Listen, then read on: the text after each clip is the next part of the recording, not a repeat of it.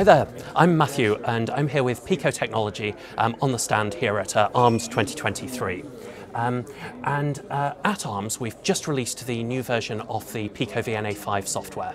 This is version 5.2.6, and with 5.2.6 we've brought loads of new features to do with remote control of the PicoVNA instrument, and we've added a lot of new API functionality. So in this video I want to deep dive into some of that functionality.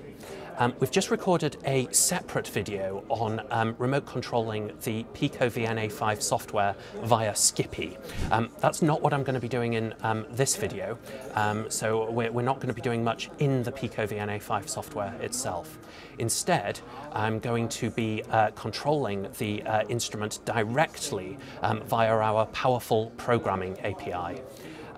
Now, you can obtain our programming API from our software development kit, which is downloadable on the Pico Technology website. Within the software development kit, we have a lot of programming language bindings. We have bindings for Python, MATLAB, C++, and we're constantly growing the number of languages that we have bindings available for as we're growing our really active community of users around the SDK and API.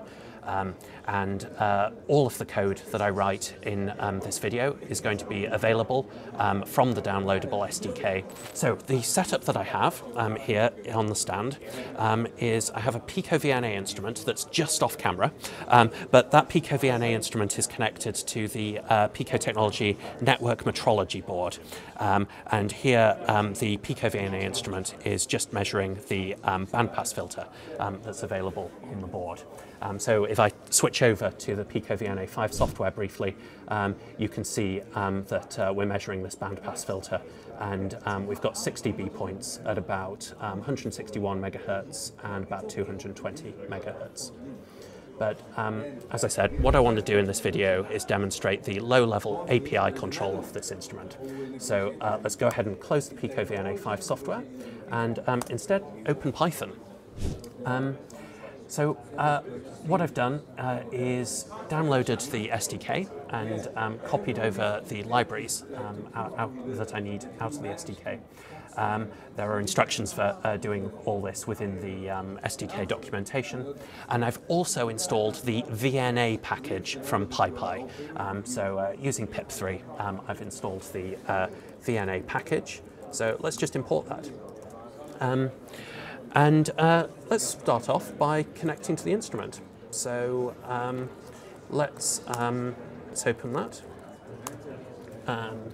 There we go. It's the correct version. And let's just verify that I've connected the correct instrument by printing out the serial of the instrument. So there we go. I've printed out that I've got the instrument with serial 09464 connected, and that is indeed the serial of the instrument that's connected to my laptop via USB. So let's go ahead and set up a simple measurement. What I'm going to do is create a measurement configuration.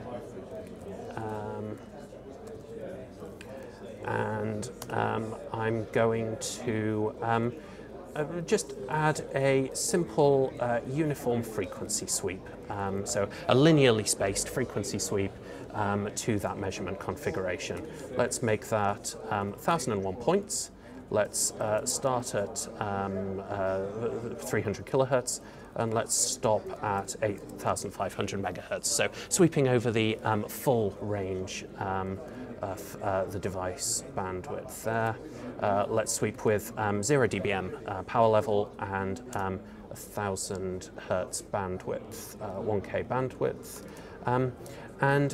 What I'm going to do is just perform those measurements.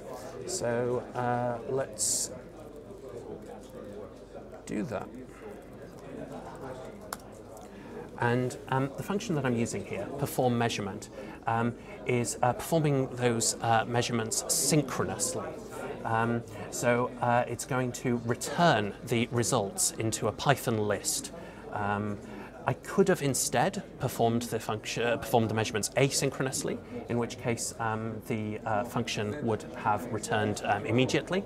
I'd have used the start measurement instead of the perform measurement function to do that, and then I could have processed the measurements point by point as they become available. But this was a fairly fast sweep, so we could run it synchronously and get all the measurements back in this list.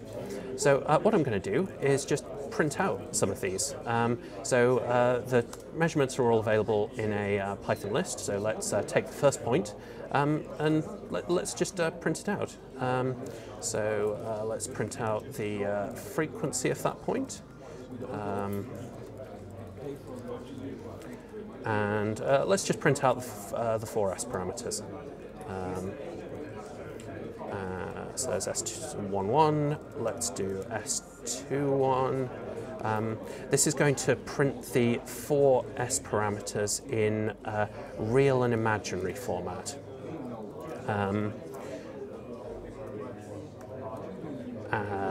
So let's go ahead and do that. And there we have the measurements in real and imaginary format. But within the Python API, we have a lot of convenience functions as well.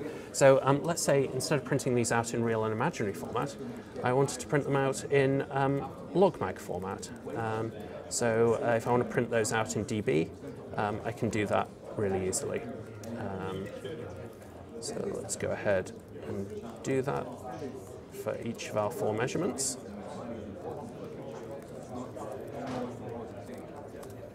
And there we have our measurements in dB.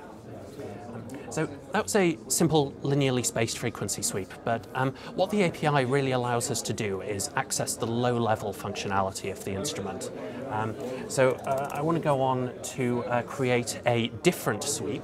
This is going to be a much smaller sweep. It's just going to be 3 points, but I want to show how I can measure at a different frequency and a different power level for each of those 3 points. I'm going to this time build up the measurement configuration point by point. So let's create our first point, and let's create this at a frequency of 1 gigahertz. Let's measure this with a power level of 0 dBm, so that's what we had before, and let's stick with our 1 kilohertz bandwidth. And let's add that measurement point to the measurement configuration. Let's do this again, but this time use a different frequency. Let's use a frequency of 1200 megahertz, and let's use a different power. So let's give this one a power level of minus 10 dBm. Let's stick with our 1 kilohertz bandwidth as before, and let's add this point to the measurement configuration. And then finally, said we were going to do a 3-point sweep, so let's add one more point. Let's demonstrate that we can add this at any frequency, so something that isn't uniformly spaced from the other 2 points, so put that in at 2 gigahertz. Let's use a power level of, I don't know, plus 10 dBm this time, and let's use the same bandwidth as before. And let's finally add that point to our measurement configuration too. So let's go ahead and perform those measurements. I'll do it synchronously again, so we get the measurements back in a Python list. There we go. It was faster this time because it's only a 3-point sweep. Let's go ahead and print those out, just like we did before.